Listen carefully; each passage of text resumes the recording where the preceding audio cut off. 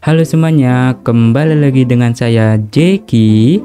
Dan hari ini saya bakalan mereview dari 4 add-on yang sangat berguna banget di Minecraft. Oke guys, tanpa lama-lama lagi kita bakal langsung aja menuju ke add-on yang pertama guys. Untuk add-on yang pertama di sini bernama Roll and Stamina, yang dimana di add-on ini menambahkan animasi untuk roll ke depan dan menambahkan stamina di dalam mode survival guys.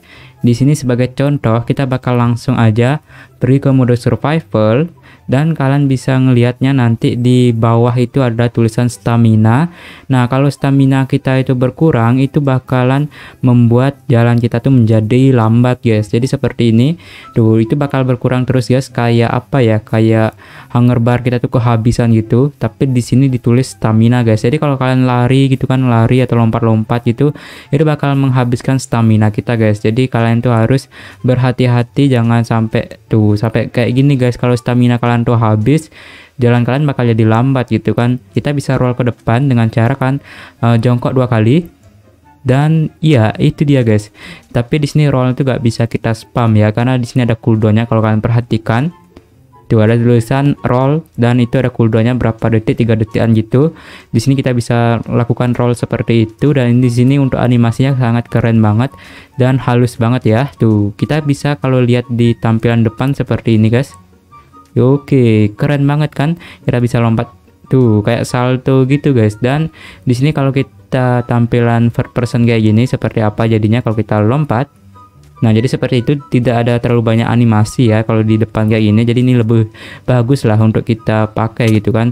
Nah, jadi ini berguna banget untuk di survival, apalagi kalau kalian diserang oleh zombie guys. Jadi kalian bisa lompat-lompat kayak gitu, kayak freestyle gitu guys. Jadi kayak mau parkour gitu lah, itu kan freestyle gitu kan guys. Jadi kita bisa lakukan roll ke depan biar kita menghindari dari serangan zombie. Tapi di sini kalian tuh jangan sampai kehausan ya, atau stamina tuh jangan sampai habis. Kalau habis, roll kita tuh gak terlalu bagus banget ya guys ya, gak terlalu ke depan banget rollnya tuh. Jadi seperti itu. Dan di sini juga roll itu bisa kita lompat 3 blok guys. Bayangin, jadi 3 blok kita bisa lompat loh guys. Dan di sini saya bakal kasih tahu gimana caranya. Di sini kalian tinggal lompat terus kalian, oke, jadi seperti itu ada tekniknya guys. Kalian lompat terus sneak 2 kali. Oke, ulang, lompat sneak 2 kali. Oke, kita bakal coba lompat sneak 2 kali. Oke, jadi ini agak sedikit sulit ya untuk tekniknya. Jadi kalian harus lompat, benar-benar lompat, terus kalian harus jongkok 2 kali.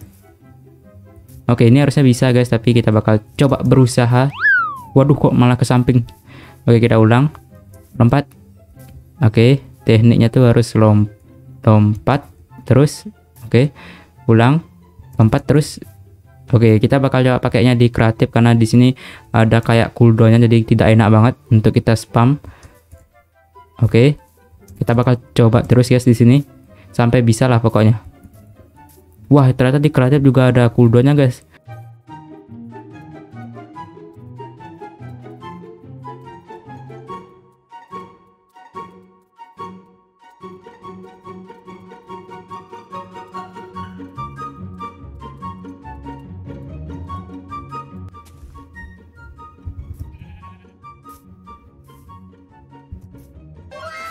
Tuh guys, bisa guys.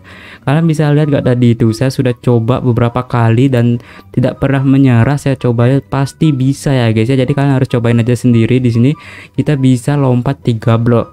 Walaupun agak sedikit sulit ya untuk kita lakukan skillnya. Jadi kalian kalau terus pelatihan kayak tadi itu pasti bisa guys. Oke, kita bakal langsung aja masuk ke add-on yang kedua. Di sini namanya Pick and Up mob ya guys ya. Jadi di sini kita bisa ambil mob dan kita bisa bawanya tuh kemana-mana ya guys ya. Jadi gimana caranya? Kita bakal langsung aja ambil di sini contohnya mob seperti domba ini. Kita tinggal jongkok terus lompat, jongkok terus lompat. Oke, kita deketin terus lompat. Oke, ulang, jongkok lompat, lompat. Nah, jadi seperti itu guys. Jadi intinya kalian jongkok aja di dekat mob terus kalian lompat dan bakalan bisa bawa mob seperti ini. Jadi ini sangat berguna banget untuk di survival, untuk kalian bikin kandang hewan. Nggak perlu lagi kalian mancing hewan tuh pakai makanan seperti wheat, seed dan carrot, itu kan itu nggak perlu lagi. Kalian tinggal ambil aja guys, asal ambil. Terus untuk cara lepasnya kalian tinggal jongkok terus lompat dan bakal langsung lepas. Dan bukan hanya mob, Di sini kalian bisa ambil player dan kalian bisa ambil villager juga guys. Jadi kita bakal coba di sini. Ini berguna banget untuk kalian ingin menggiring villager yang agak sulit banget untuk digiring ya. Villager di Minecraft Bedrock ini agak sulit untuk digiring, jadi kalian harus memerlukan add-on ini biar kita bisa bawanya itu dengan gampang guys. Jadi seperti ini, nggak perlu yang nama tuh minecart, yang nama tuh boot dan segala macam itu nggak perlu ya guys ya. Tinggal kita bawa seperti ini lebih simple guys. Oke, malah lepas guys. Nah, jadi intinya kalau kalian jatuh gitu kan dari ketinggian misalkan berapa blok gini, itu bakal langsung otomatis lepas guys. Dan apalagi kalau kita tuh berada di air kayak gini, kalau kita tenggelam di air tuh bakalan mobnya tuh bakal lepas ya. Jadi kalian harus berhati-hati juga, jangan sampai kalian tuh terjun bebas seperti ini tadi, dan jangan sampai kita tuh nyebur ke air, itu bakal bikin mob yang kita bawa itu bakal lepas guys. Jadi itu dia untuk add-on yang kedua yang bisa bawa mob apapun dan bahkan bisa bawa player dengan gampang guys. Jadi untuk add-on ini sangat-sangat berguna banget, apalagi untuk di survival ini cocok banget guys. Oke, untuk add-on yang ketiga di sini bernama illegal recipe ya guys ya, yang dimana untuk add-on ini bisa membuat semua item yang tidak bisa di crafting itu jadi bisa untuk kita crafting guys. Contohnya pada elytra, yang dimana elytra itu harusnya nggak bisa di crafting di Minecraft, tapi untuk add-on ini bisa guys. Jadi kalian harus memerlukan phantom membrane dan ada satu netherite ingot dan bakal mendapatkan elytra. Dan bukan hanya elytra aja, di sini ada totem, glass bottle, bottle of enchanting juga bisa guys. Di sini ada spyglass. Oh, spyglass bisa sih harusnya ya. Ini trident, terus armor untuk kuda juga bisa guys. Tuh, semua tuh bisa, tapi untuk di sini tidak bisa crafting saddle ya. Sayang sekali guys. Padahal saddle itu berfungsi banget ya. Dan saddle itu hanya bisa didapatkan di dungeon. Tapi untuk ini kenapa untuk resep saddle ini gak dikasih ya? Jadi kita bakal coba lihat lagi di sini yang bisa untuk di crafting juga mob egg guys. Tuh bayangin guys, mob egg bisa di crafting dengan menggunakan totem. Tadi totem sudah kita lihat ya untuk cara bikinnya tadi. Nah, untuk cara bikin totem seperti ini guys, kalian tinggal pilih aja seperti ini. Dan di sini kalau gak salah nether star juga bisa guys. Oke, ini kocak sih guys, nether star kan bisanya tuh kita dapatkan di melawan wither ya, tapi di sini nether star kita bikin. Nah, ini dia nether star dan kita memerlukan lumayan mahal sih guys. Diamond block 4, block of netherite 1, dan ada gestir ya, gestir ini, dan kalian mendapatkan nether star. Untuk kalian bikin satu spawn egg dan bisa bikin monster spawner guys.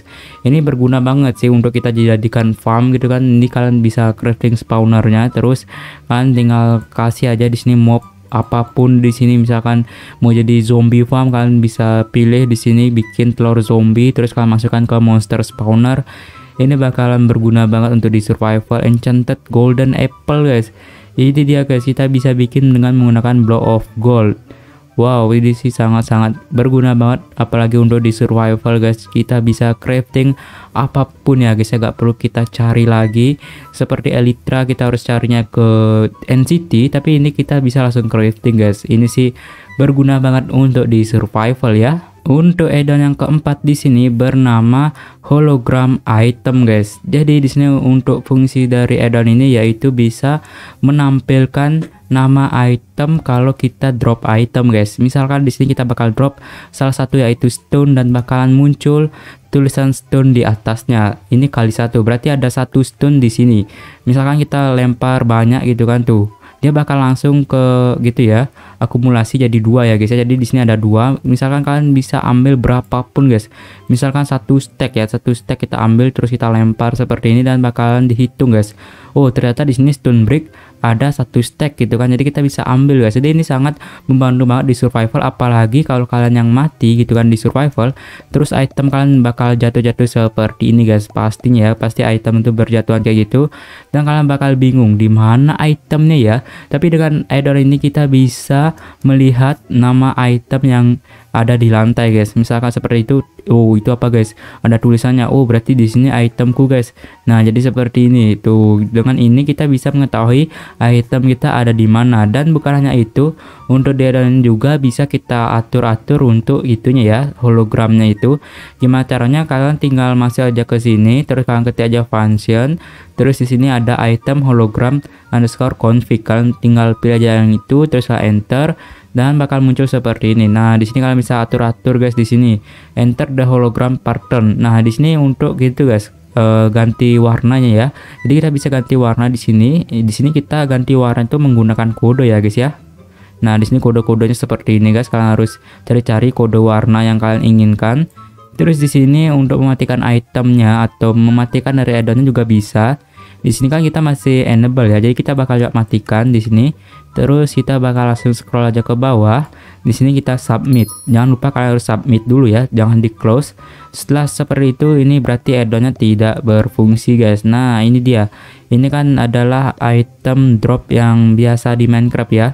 Kalau kita drop item bakalan jadi seperti ini, gak ada namanya, gak ada tulisannya, dan gak ada informasi ini untuk stone brick ini ada berapa gitu kan, gak ada guys. Jadi cuma dari Minecraft seperti ini. Tapi kalau kalian ketik seperti ini, terus di sini kita bakal langsung aktifkan dari add-onnya.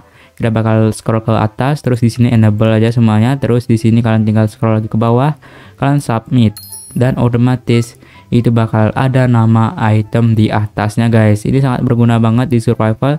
Dan bukan hanya itu, di sini untuk hologramnya itu bisa tembus dari tembok ya guys ya. Jadi nama itu bisa tembus tembok gitu. Nah, jadi seperti ini. Kalau kalian lihat di sini kan masih ada, terus kita bakal lihat dari sini tuh masih ada guys. Dan ini sangat berguna banget lah pokoknya untuk di survival guys. Ini addon itu simple, tapi ini lumayan berguna lah untuk kita pakai di survival mode guys. Dan itu dia addon simple tapi sangat berguna banget untuk di survival guys. Kalau kalian ingin mencoba dari semua addon ini, kalian bisa langsung aja cek di deskripsi untuk link downloadnya guys. Ini support untuk MCPE versi 1.19.50 ke atas ya guys ya. Dan mungkin untuk video sekarang mungkin segini saja, dan terima kasih buat kalian sudah nonton. Jangan lupa kalian klik like, comment, subscribe, dan share video ini, dan sampai jumpa lagi di video selanjutnya. Bye bye.